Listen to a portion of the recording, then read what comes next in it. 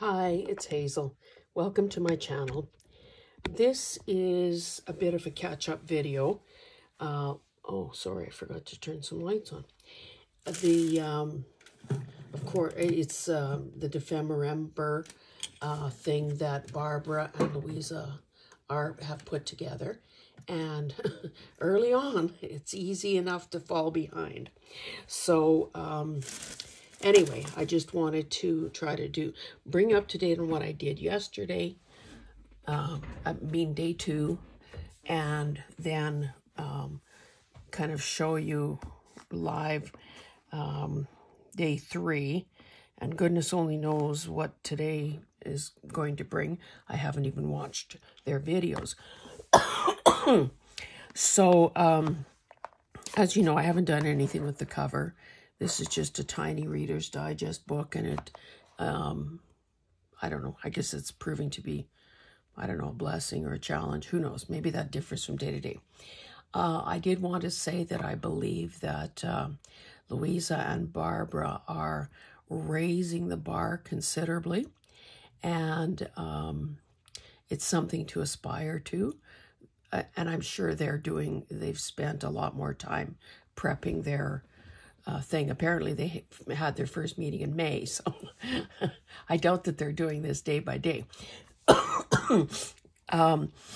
This gives us, the rest of us, the opportunity to practice not comparing ourselves. We can aspire to the people we admire and keep learning new techniques, keep practicing, keep doing. But ultimately, if we compare ourselves, we'll never move forward. So, can I just show you this guy? I hope you can see him. As I said, the book is rather small. So I didn't buy digitals or anything for this. So this, let me see what you can see.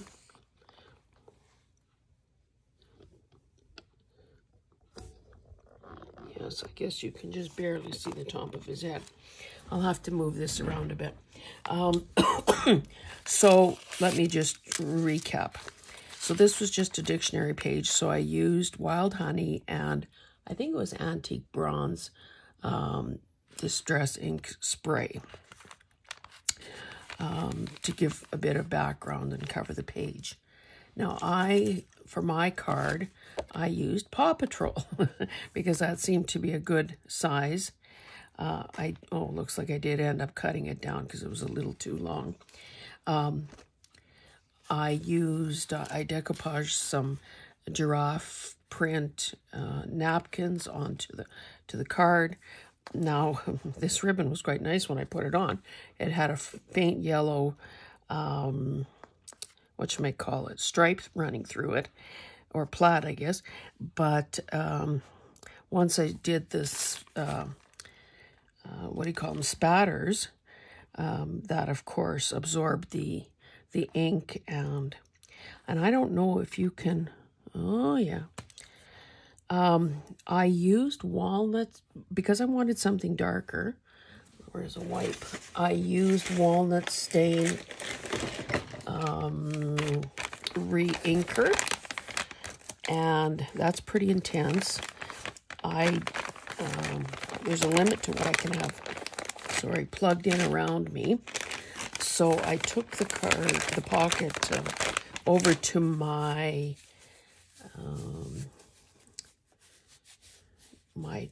not dryer, but heat gun, and thought I had done, sped up the drying a bit, but I don't know, maybe it's going to take days to do it, who knows. It's still shiny as far as I can see. I did then use my fingers and sort of just blot it a bit to create a higher concentration of color. These are working hands, people. Anyway, okay, back to this giraffe. I fussy cut him out of a really gorgeous book that I have. It's either German or maybe Dutch or something like that. In another video, I'll actually show you the cover. I don't have it handy. Anyway, I covered him up, and of course, with that long, scrawny neck and those spindly little legs, he needed to be backed. So I used craft cardstock. And frankly, if anyone would have ever told me that I'd be making a necklace for a giraffe, I would have said, you know, give your head a shake. I just love the idea that, well, I guess no one will ever see this guy but me, that someone could theoretically be writing something down those legs and tail. So this is, I'm calling this done for day 2, which was splatters and a playing card. Now, I should say that when I had spritzed this, and I probably used maybe too much ink, too much water, and it too was, soaking in. Oh, clear gesso. I had done clear gesso before I even did that because I was sure the paper would disintegrate otherwise. So then when it was taking forever to air dry, I just smooshed these 2 pages together, and that's how I ended up with this nice coloration on the facing page. I tried my best to keep the ink away from this ditch here, this gutter, but it did get through, so I won't be surprised if there is ink elsewhere in the book that migrated there. But, that's okay. This is a work in progress. Okay, so this, and this was the card that was the freebie. Maybe I should talk about that now, too. I don't know whether you can tell or not. I did do a bit of highlighting around this to sort of ground this guy. And, everybody talks about Stabilo all 8046 pencils. And I don't know, this one doesn't have a marking on it, but that's obviously what it is. When I was taking art classes, another one that we used was 8008, and this is more like a gray. So for those of you that find the black like a little too harsh, a bit too much, that could be an option. So it's 8008, and I don't even remember buying this. That's how long ago this was. But these are also aquarelle Stabilo pencils. Like a navy blue, 8041, red, 8040. These also were made in the Czech Republic, so I wonder if that's still the case. And it says paper, glass, plastic, and metal. I have a white one. Now, again, there'd be a very, probably limited use for that one, 8052, and a green one, 8043. And I just wanted, I was using the back of a very important piece of paper, and I made the marks with each of the pencils. Oh, can't do white. The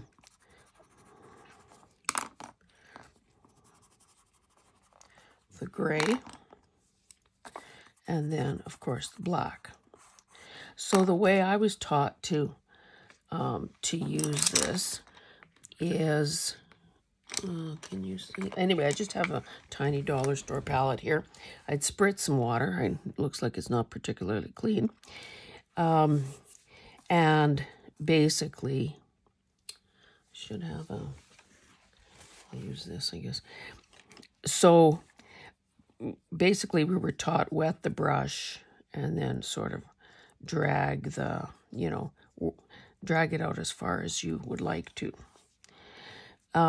So that's the black, 8046. The gray is obviously lighter.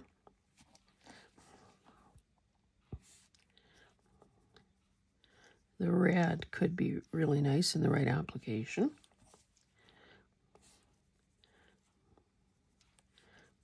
That's the green. And again, it takes a little bit of working at some of these things.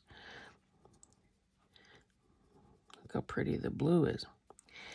And the other way to use any of these pencils is to, let me pick a different, let me pick the blue one, is to simply wet the point, and then, you know, any line that you draw will already have that sort of, you know, bleeding effect. And this is just, you know, this paper isn't any good. It's just, you know, scratch paper.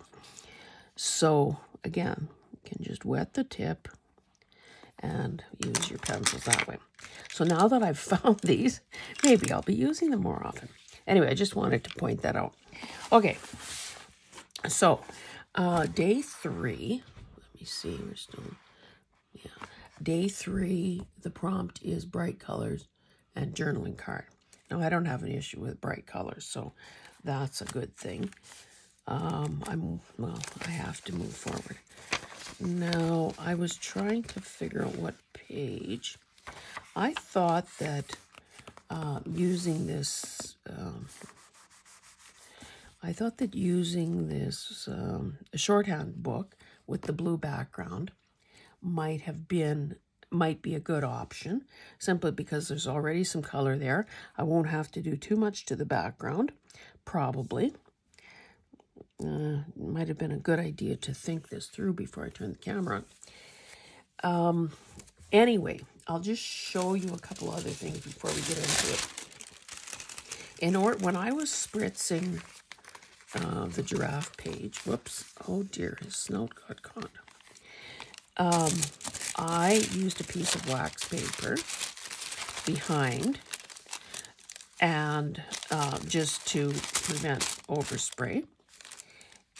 And underneath and covering my whole desk was this bit that I cut off a plastic tablecloth.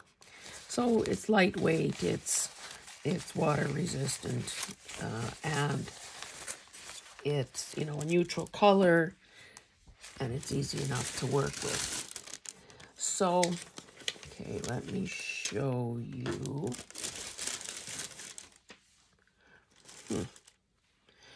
Okay, we'll get rid of this guy for the time being. I hope that's not going to be an issue. Or did his feet get stuck in the... Okay, let's get this out. Oh, sorry, I was showing you the center of the signature.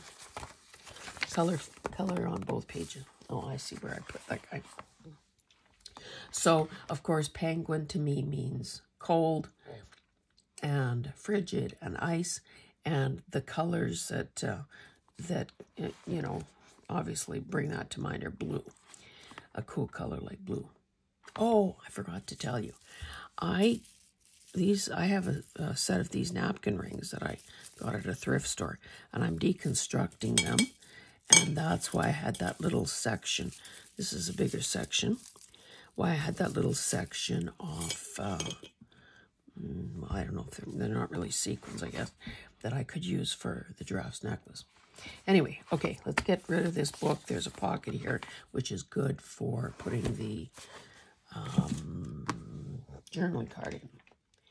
So, again, I'll say it, I don't have a pause button on this phone. So I wanted to do as much of the thought process and some of the prep before turning on the camera. So this loosely is what I am considering. This penguin is also out of that book.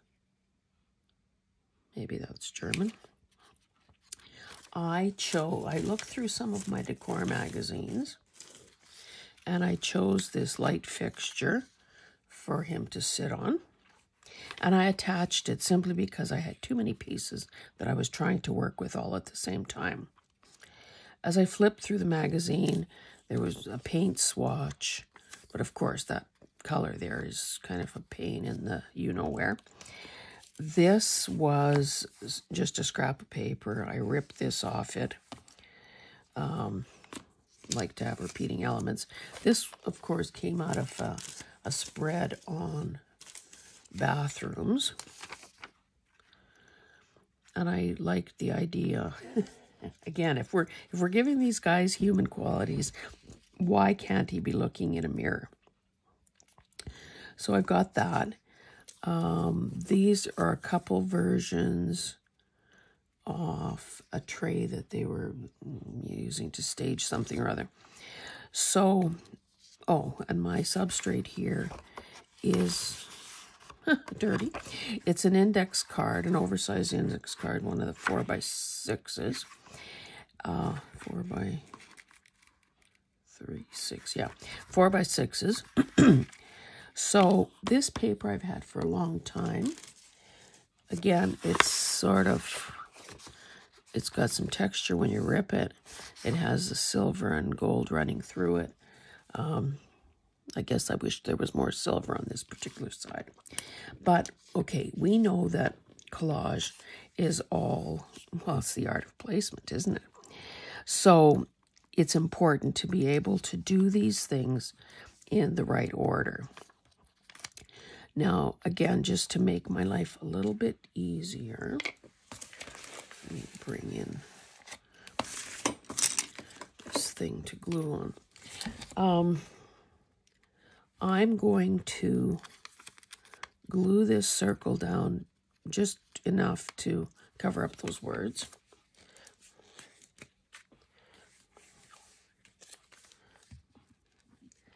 And I think you know that I like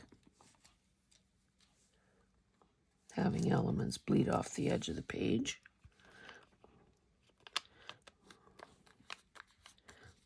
So I've got that. So this will go somewhere here. Now, everything... So, okay, right now the decision up here would be what is going to be on top of what. And I'm thinking I probably...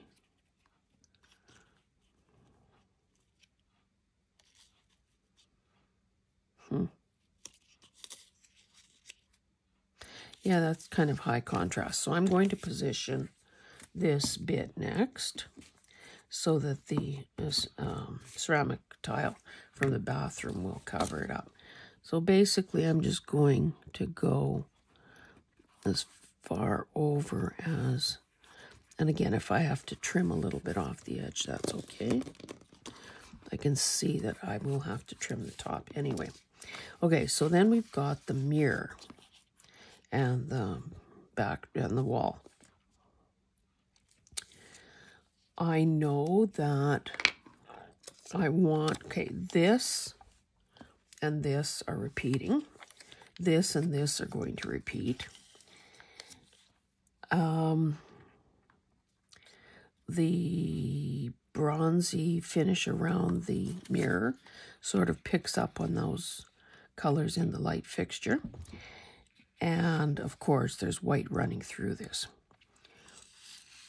So I want his beak to sort of be over the, you know, intersecting with the mirror.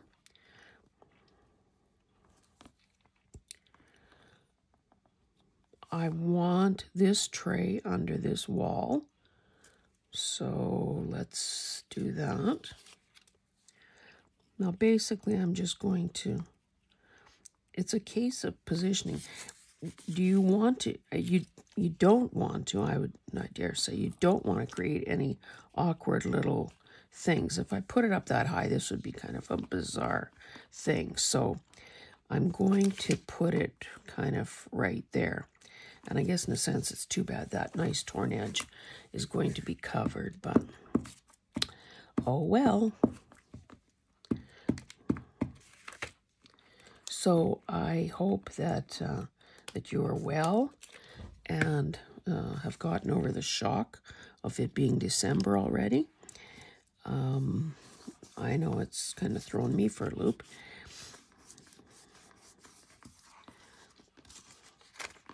And hopefully you're taking part in Defemember or some other challenge. And it's not that there's anything so miraculous about these challenges. It's just a way to sort of force a person to, you know, be challenged on a regular basis. I think it's easy, and I haven't been at this as long as some people. I think it's very easy to fall into a rut and to, you know, just default to our comfort level, those elements and colors and processes that we like doing best. And let's just cut this off and see where we are.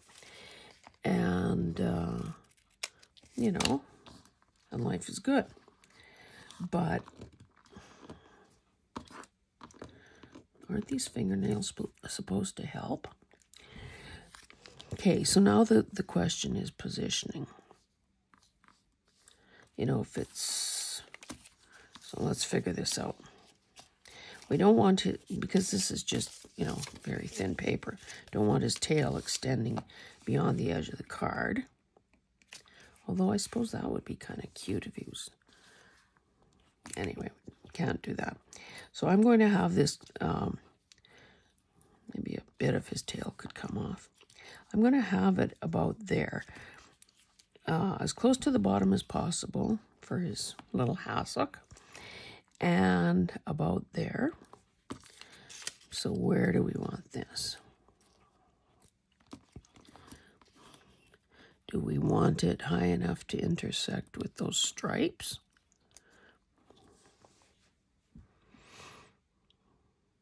There's probably some value in doing it there, simply because it increases the distance between these two things.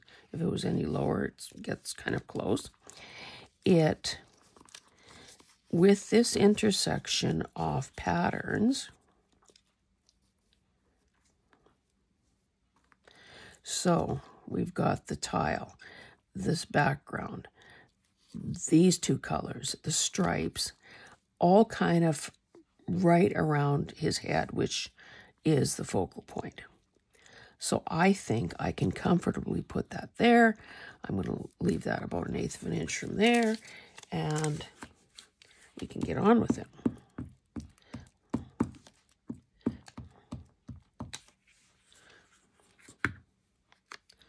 Is that about 1/8 of an inch? Is that right? Wait. Or was it from the stripe? Good grief. That guy's going to sit there. That guy's going to sit... Okay, it was from the stripe, not from the bottom of the piece.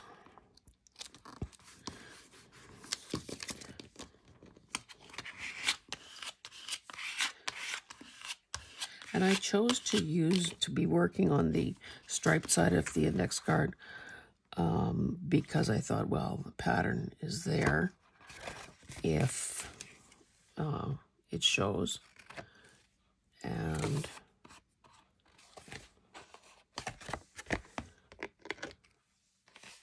if it doesn't, well, that's fine too. I think the top is going to need to be trimmed because I see some white there. Okay, I think I'm ready to put this guy down. Now, in the other prompts in the book, I've used both the actual prompt. Didn't cut that out very straight.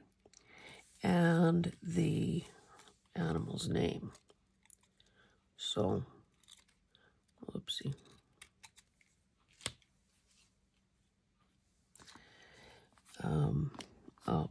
I think I'll continue with that tradition. Okay, let's get some glue on this guy and get this done.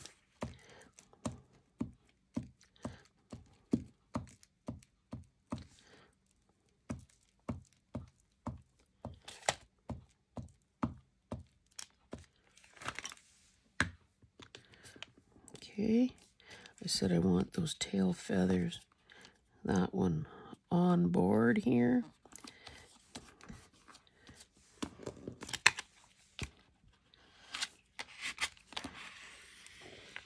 Oh, bent his beak. You didn't see that though, thank goodness. And if you say that you did, I'll deny it. Okay. What I'll do, just let my arm stick to the only corner rounder I have is this one. So of course this is the one that I love the most.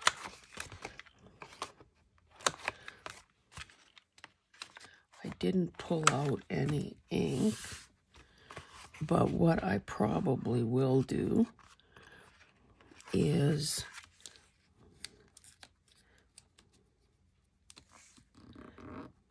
ink it with, I think it's called denim or something.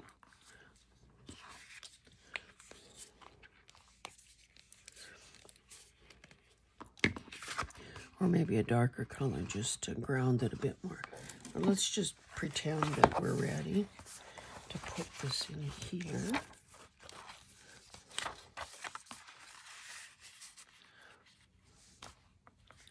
Not much of that blue shows. I did want him to be on the right facing side because I don't like when people or animals, anything that can see, is looking outside. So if he were here, he'd be looking outside of the book. Whereas on this side, we are wondering what he's looking at. So it would take our eye across the way as well. I think that there's certainly, we met the match here as far as the bright color goes. I should have selected some ribbon. Oh, brother. Do I have anything, oops, appropriate here?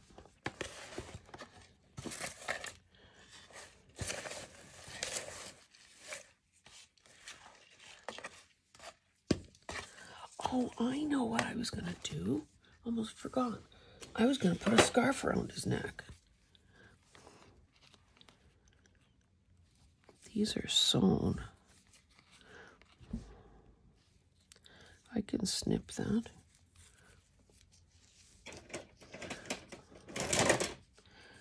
Damn it. Oh, sorry. I guess I shouldn't say that. Why didn't I remember that before I glued him down? It would have been so much more believable if the ribbon was going around, like, all around his neck, as opposed to just... Okay, let's see.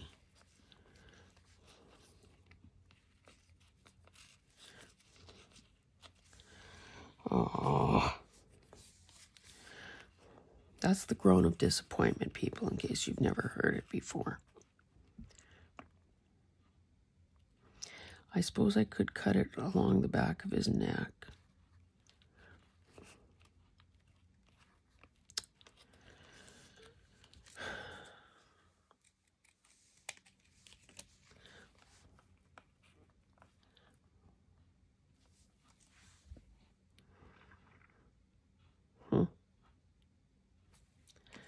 And what will the other side look like? We have to have kind of a sharp angle.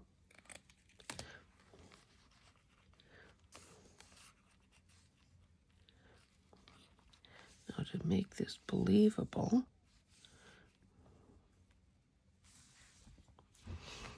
that's going to go up a little higher. This has to...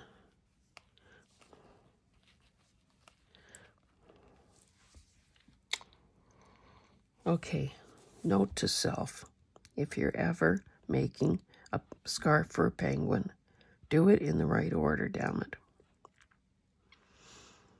it. So this one is going to be on top, so I'd better figure this bottom one out. I guess if I twisted it,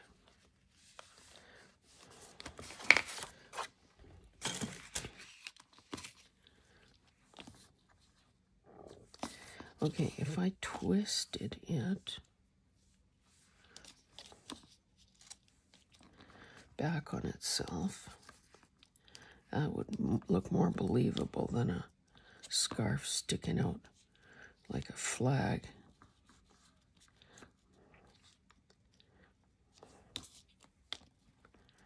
Or does it? Maybe it has to be tighter to his body, because a scarf would be pretty well going straight down, not.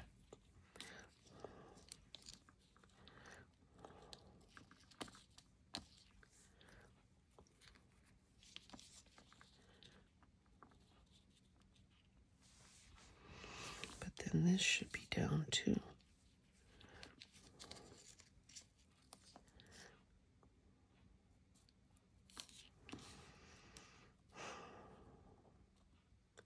Or do I glue the downward pieces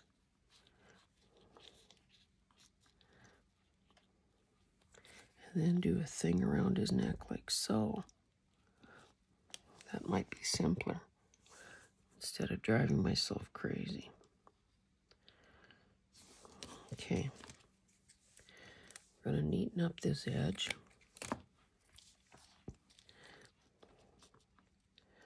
We're going to have that like that. This one will be shorter.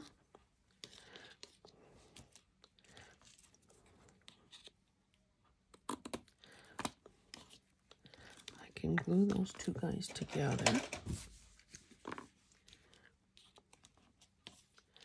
Again, to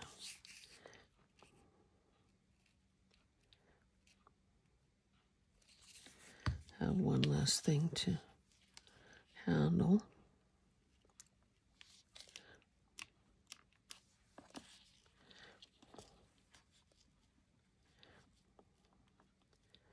This can really be here.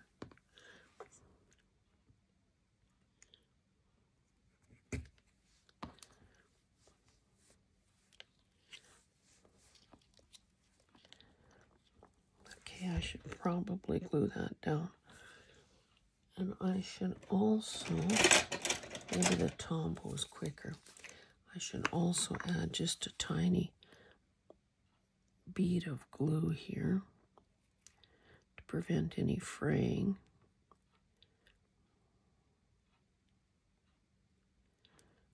I don't think anything is coming out.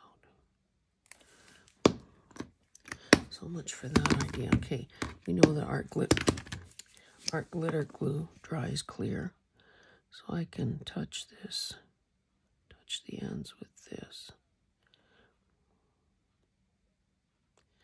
I do have fray check, but it's by my sewing stuff, so I should be bringing that closer. I never use it there.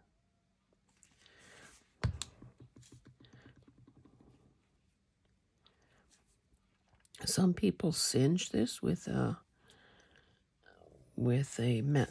match or a lighter.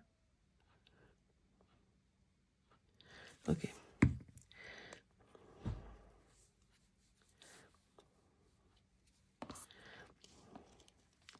Position right there. This is thick enough that I'm not going to worry about glue marks showing.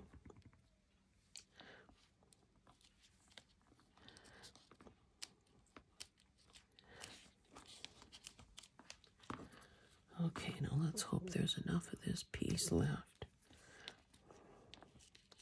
to make it believable.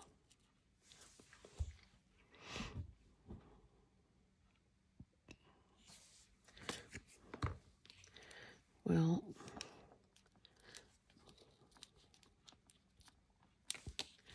this is the neater edge, so let's seal it.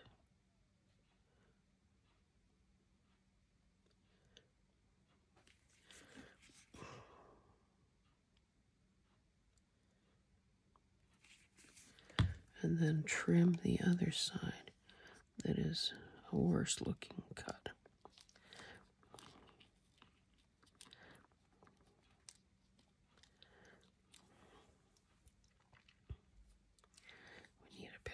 curve there.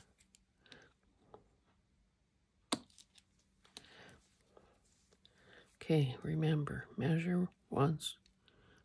No, measure twice, cut once.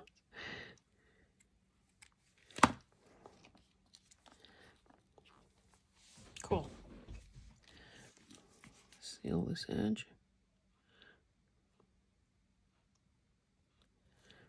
Glue this down.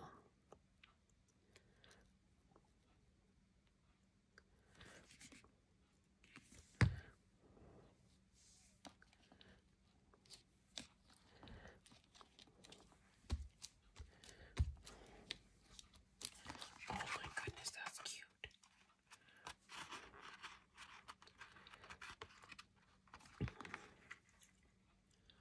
I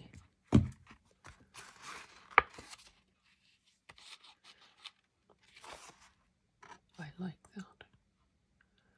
Now, he probably bring this book back in and, whoa, and see what, I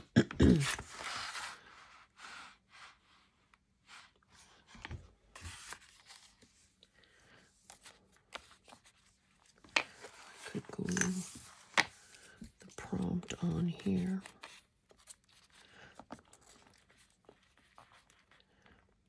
But I probably want, do I want some ceramic tile underneath there? Yeah, that might be good. Sorry to make you guys have to watch this. Honestly, this isn't how I prefer to do things. I could leave that 10 on there.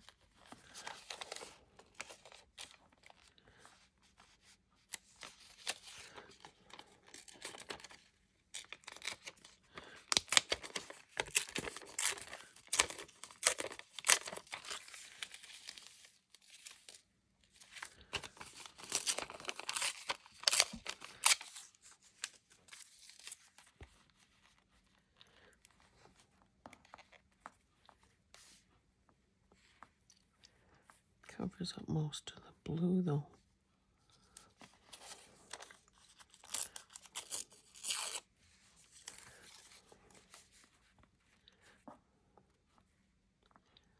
So I either need to butt that up to the edge. Oh, and I should be gluing this shut.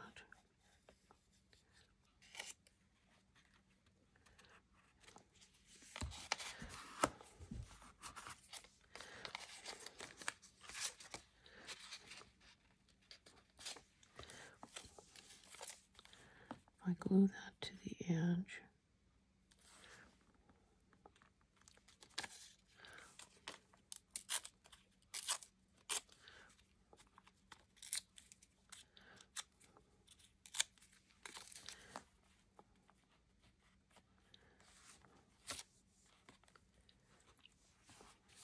Yeah. Cover this up.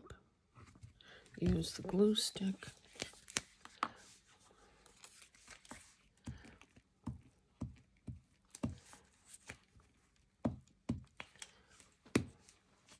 I wondered why I was saving all those magazines for before we did our addition to the house. It was especially, I mean, I've always liked decor magazines, but it was especially critical to get some ideas and see the trends and figure out a way to do it, you know, within budget.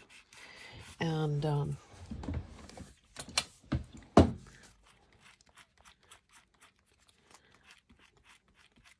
I haven't renewed all those subscriptions, so it was good that I had the magazines there when I needed them. Okay, so this would be in here like so. And by adding that paper, it also serves to reinforce that that lip there. I can go like so. I can go like so. Yes. And again, that still is crooked.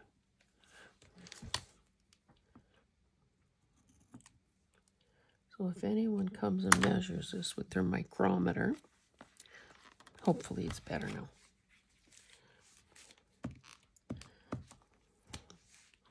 If you come anywhere near me with your micrometer, I'll beat you back.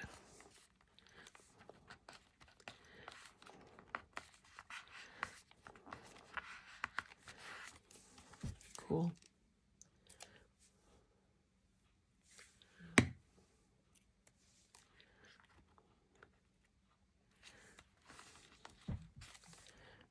Straight. And see how dirty fingers, dirty gluey fingers automatically grunge stuff up? No extra effort required. Woohoo! I